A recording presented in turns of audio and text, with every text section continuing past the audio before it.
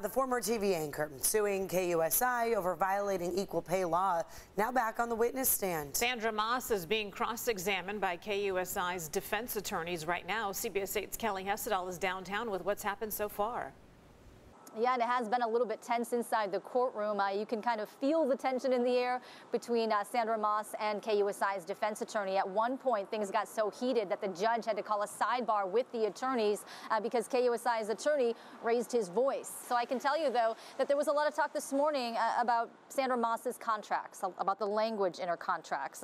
KUSI has basically claimed Maas was lazy and didn't clock enough hours at the station, to the point that they had to actually put language in her contract that she must work a minimum of 40 hours a week, which is something they say they didn't have to do with anyone else. So they went through each of her contracts, the clauses in them, and then things took an odd turn when defense brought up her former co-anchor, Alan Denton. They said, you two were close, right? Yes.